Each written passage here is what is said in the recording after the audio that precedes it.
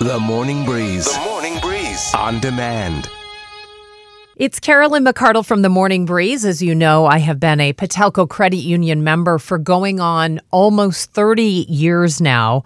I know all of us heard the news about the closure of Silicon Valley Bank and the issues at First Republic. And I thought about, what does that mean for us as consumers? So there's no one better to go to than my friends at Patelco Credit Union, straight to the top, to their CEO, Erin Mendez, joining me today. Erin, what does this news mean for the average consumer? Well, first, yes, people are very anxious, I think, about the situations. You know, it's difficult to understand how this all happened, and people are worried about what might be next. I've certainly heard from many of my friends and family members asking for advice all around this. So personally, here's what I tell people. There are several factors and events that led to the issues at SVB and First Republic.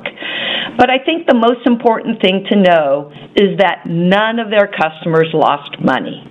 I also remind people that it's a good time right now to learn about insurance that protects their money at their bank or at their credit union. Well, that's an interesting point because we're hearing a lot now, of course, about insurance. So what do we need to know about deposit insurance in particular?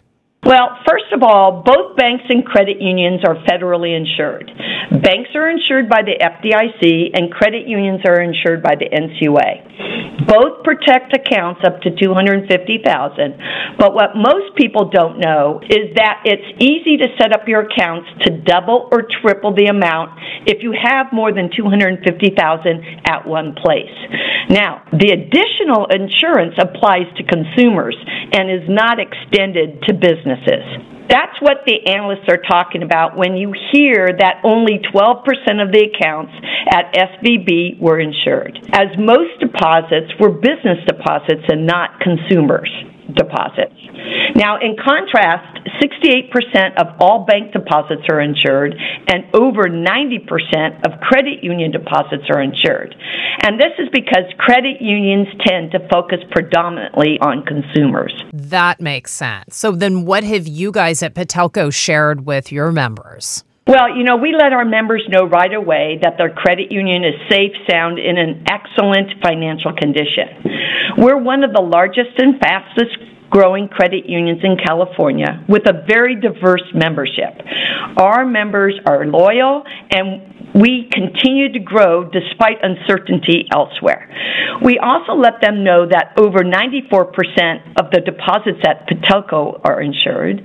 And most importantly, we reaffirmed our focus on the long-term obligations to our members and will simply not waver on this commitment. Let me ask you about the banking industry in general. Are you concerned about the banking industry as a whole? Are you personally concerned? You know, I think the banking industry is in good shape, and I'm not worried about it at all. Okay, good. Do you have any last words of advice? Anything that you want to share that you think would put us at ease? Well, of course.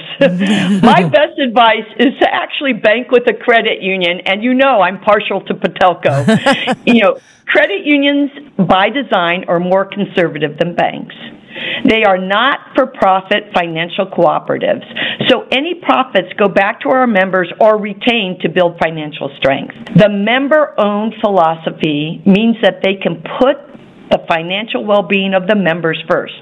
And at Patelco, we take our mission on building our members' financial wellness as job number one. Erin Mendez, CEO of Patelco Credit Union, thank you. This was so informative. I feel better. I hope people listening feel better. Really appreciate you taking the time out of your busy schedule to be with us today. A pleasure, and thank you. For more information, you can go to patelco.org. Patelco Credit Union is insured by the NCUA.